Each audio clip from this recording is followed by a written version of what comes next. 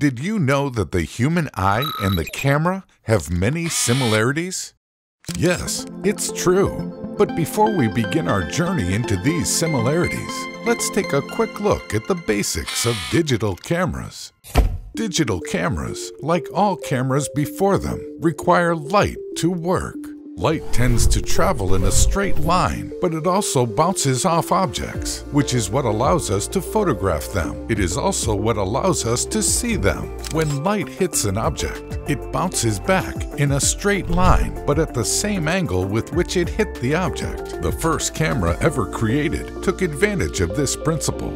It was a simple room with a hole in it. Light would pass through that hole and would be reflected on the other side, upside down. And in many ways, today's advanced digital cameras still employ the same principles.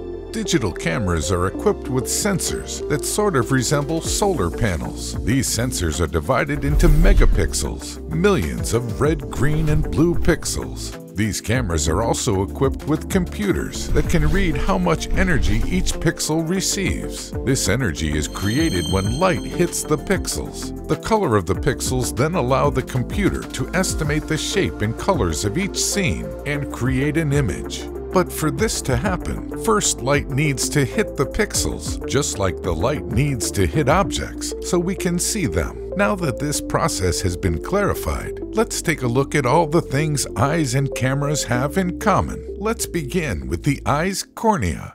The cornea is a transparent curved structure that sits in the front of the eye. It works together with the lens, which is behind the iris, to focus light onto the retina. The cornea takes the diverging rays of light and bends them through the pupil, the round opening in the iris. It acts in a similar way to the camera lens, which sits in the front of the camera and is also curved. The curvature on both the cornea and the camera lens allow them a larger field of view to the right and left, instead of just to the front. Next is the eye's iris. The iris is a membrane behind the cornea with a small hole called the pupil.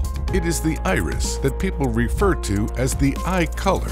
Tiny muscles in the iris control the size of the pupil, making it smaller or bigger to allow less or more light in. This is exactly how the aperture functions on a camera, letting in more or less light to focus on different objects. When the iris is contracted, it covers all but a small part of the lens. This allows it to adjust the amount of light entering the eye, so the eye can work in a range of light conditions, from dim to bright. Behind the iris and the pupil is the lens that we have been talking about. My eyes! All right. Next is the retina.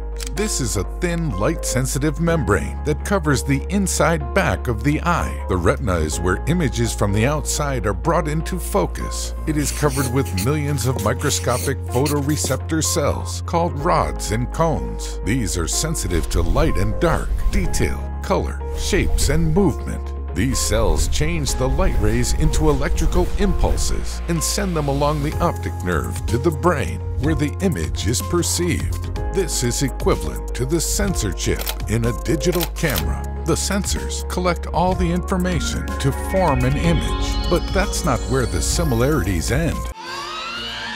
The eye and the camera are also similar in their abilities. Let's start with the ability to focus. Most people can focus on both objects close up and objects far away. This is accomplished when the muscles in your eyes change the shape of the lens. A camera can do the exact same thing by changing the distance between the lens and the film. Just like the eye and camera have similar abilities, they also have similar limitations. Both the eye and the camera have a limited scope of view. However, the camera can greatly enhance its field of view using different lenses. This is a quality the eye does not possess. In that way, we could argue that the eye is more limited than the camera. However, the reality is much more complex than that. Whereas a camera is controlled by the human hand, an eye functions instinctively all the time, adjusting to its environment to make sure that we always see clearly. When we move into a dark environment, our eyes automatically adjust their sensitivity. The rods and cones contain light-sensitive chemicals called photopigments. When exposed to light, these pigments convert the light energy to electrical signals that our brains can interpret. In bright light, the pigment decomposes, reducing the eye's sensitivity to light. In dim light, the pigment regenerates, allowing the eye to adjust to the darkness. So while cameras may not be prone to nearsightedness or macular degeneration, they are also not as good at adapting as our eyes. In the end, the eye is a complex body organ that is responsible for vision. And in that sense, we can agree it cannot be compared to anything created by humans.